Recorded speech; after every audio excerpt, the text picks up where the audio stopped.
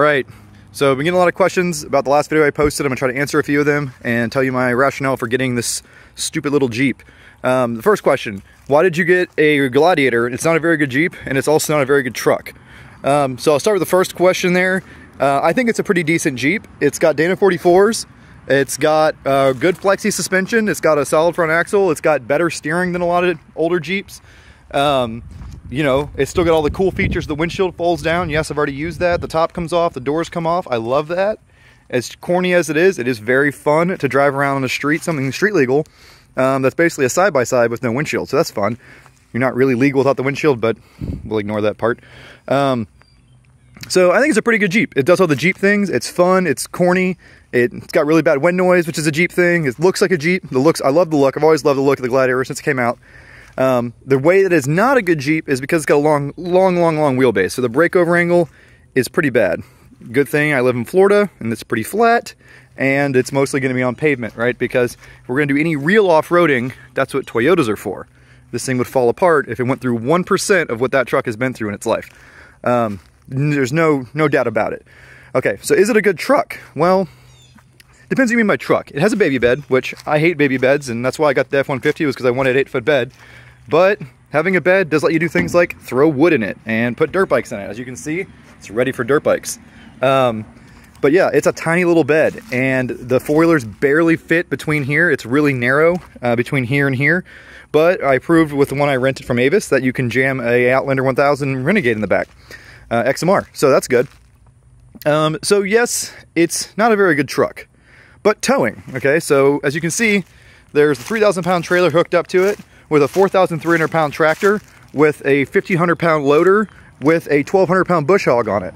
I didn't do the math, but if you add that up, this thing's towing like 8,500, 9,000 pounds right now. And yes, its towing capacity is 7,650 pounds. I added it up wrong last time because I didn't realize the weight of the tractor didn't include the whole loader assembly, which is very heavy. That big beam down there, all that, yeah. So it just towed this on the highway at 70 miles an hour, got about 10 miles per gallon, no swaying, braked pretty well. My shortened up hitch did good. I moved the ball from about here to here to help with the twisting force. But it did really well. And you're like, okay, well, why can this little Jeep tow so much? Number one, it has the best transmission in the world, the ZF 8-speed German transmission. It has a long wheelbase. It's got a little bit stiffer springs, and they gave it the wider axles from the Rubicon. So this is the max towing one. You can tell because it's got this little piece of plastic here to cover up the wider axles. And it actually tows pretty dang good. It tows better than any other V6 truck I have towed with. Everyone's like, why didn't you get the diesel? That's the next question I get asked. The diesel tows a max towing of 6,500 pounds, which is over 1,000 pounds less than this truck, and it's more expensive. So why would I pay more money for something that can tow less, is more expensive, which is same as paying more money, but is slower? That's why I get the diesel. And everyone's like, why didn't you get the Rubicon? You love locking differentials. Well, as much as this Jeep is fun, I do not love its drivetrain. It's not a Toyota drivetrain. Yeah, it's kind of beefy, but the drive shafts aren't huge. The U-joints, you know, they're pretty big, but they're not a Toyota Bearfield and all that stuff. And I'm pretty sure that if I had this thing with lockers, I would destroy it, especially the front end. So, mainly because of price, but also because it's a Jeep, and I'm not going to be doing any really hardcore off-roading with it because it'll fall apart. I didn't get the Rubicon, but mostly because of price. So I got this out the door with tax and everything for about 40 grand, which is exactly what I paid for my F-150. And this is obviously way more off-road capable, way better approach and departure angles, etc., way better flex.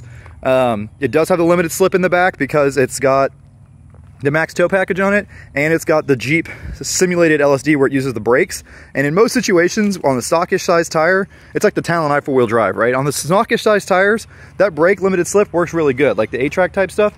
And I was really impressed with the Avis one I had off-road, and it didn't even have limited slip in the back. So that's why I didn't get the Rubicon, and I got this one, which is the Sport S with max trailering. It does have the Rubicon wider, bigger axles, but all of the Gladiators have the Dana 44s, which is one of the reasons I really wanted the Gladiators when they came out, because with the JLs and the Wranglers, the only way to get the good axles was to get the Rubicon package, and it's just not worth an extra 25% the value of the truck to get a front locker, in my opinion. That's just like your opinion, man. It sure is. But it's just not worth it to me, right?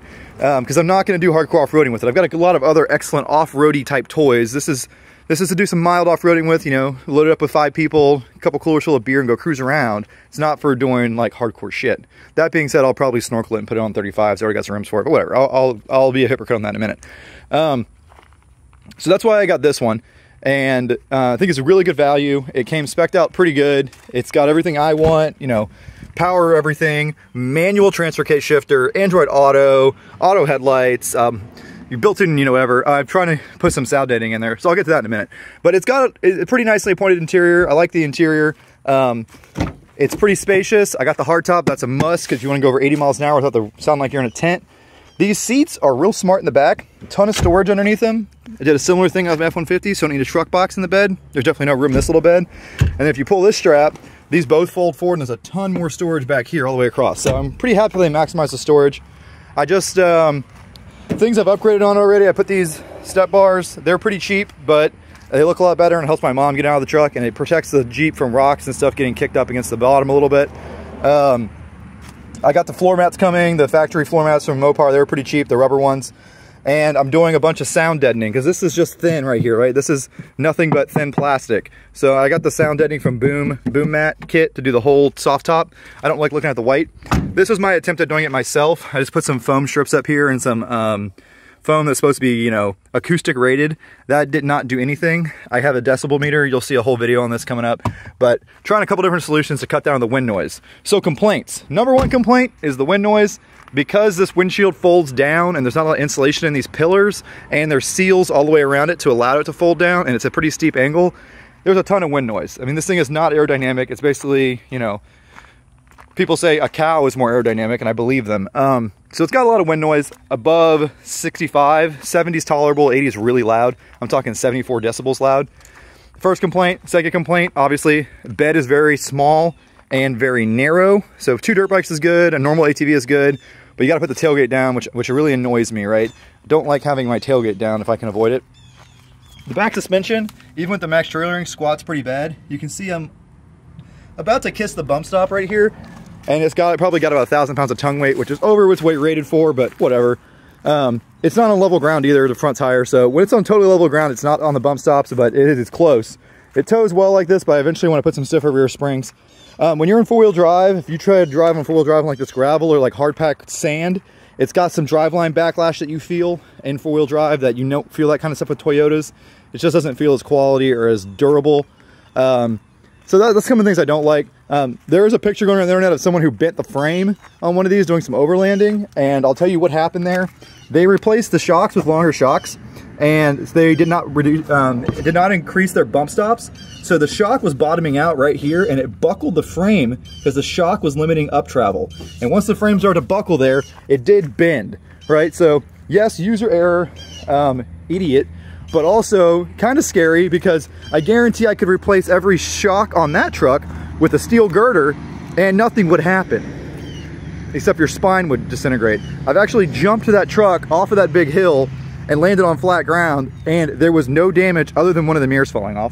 It's got 100,000 miles on it. It's built in 1997. So that's a little scary. But you know, this thing, you can put 35s on it stock pretty much, just like the Land Cruiser, which I like the big wheel wells. Its turning radius is actually okay, considering that's longer than an H1 military Hummer. I like these chunky taillights that stick off the side. I like the high clearance rear bumper. I like that the hitch is tucked up there tight. I like the recovery points. I like a lot of things about it. I like how flexy the suspension is. I like that the sway bars don't hang down too far. I love the interior. I'm a real big fan of it. The audio system's pretty good. It's all very intuitive. It's better than a lot of the other Dodge products where you have to use the screen for everything. It does have buttons for everything you need buttons for. So you have all your climate controls with buttons. You don't have to rely on the touchscreen for that. That is excellent to me. It's got manual mode when you go here and go over. That comes in a little handy. I added a little cubby storage here, so the passenger can set their phones there. Trailer brake controller is stupid. That's in the other video. But yeah, the roof panel comes off really easy. The doors come off really easy. I love all that. And yeah, So what else? What am I gonna do to it? I'm probably gonna put a set of 34s on the Rubicon wheels I got. Probably like some Coopers. I was kind of thinking about LTBs, some TSLs, but probably just some Coopers, SSTs or something. And then I'll probably do like some heavy duty springs in the back. And then like maybe a 1.5. I'd like to do 1.5 if I can find a lift that's that small, but probably have to do 2 inches all the way around. And I'm only really gonna do that to get the heavy duty springs, but also to get a little more clearance on the center for not bottoming out all the time. And I'm looking for a soft top, just to have both tops for when I want to, you know, be a Jeep guy. Do Jeep stuff because it's a Jeep thing. I gotta hate I'm part of that culture now.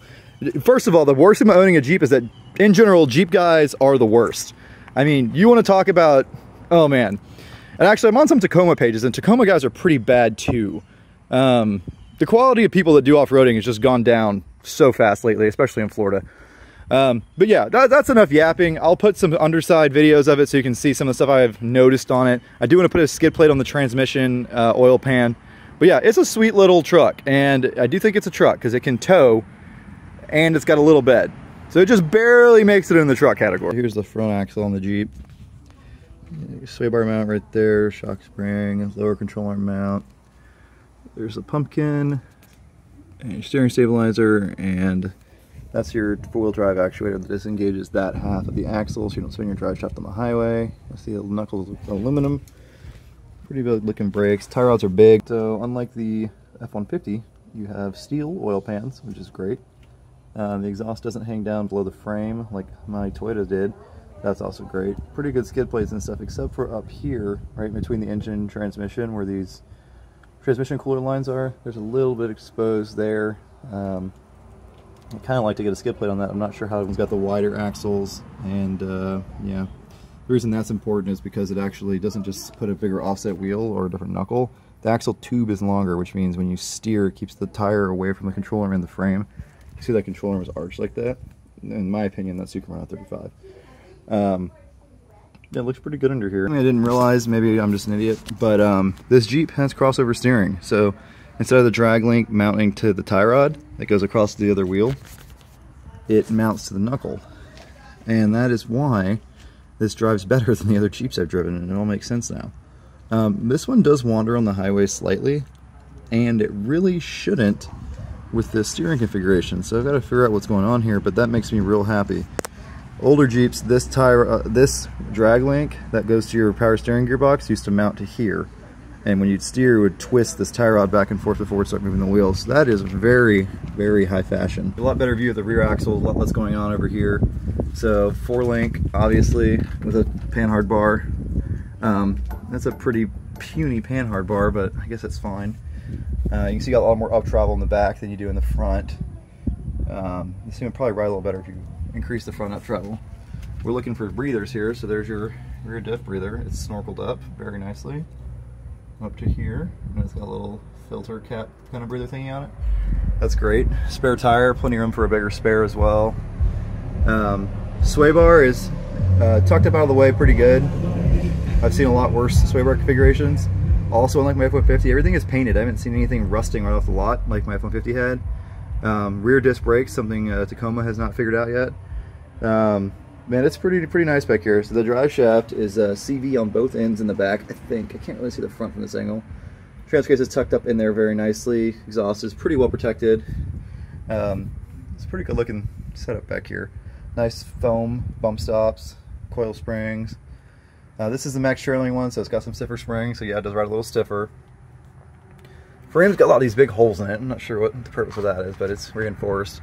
This hitch is not as beefy as I'd like it to be, and it is rated to tow 7,500 pounds. And I feel like if you snatch on this hitch a lot, you'd probably bend it. So I would not snatch on this hitch. I would snatch on the, either right here, it's one of these on both sides, closer to the frame, or snatch on the actual hook, because that hitch is not that beefy. I mean, it's about like my 1500 Silverado, which bent, by the way.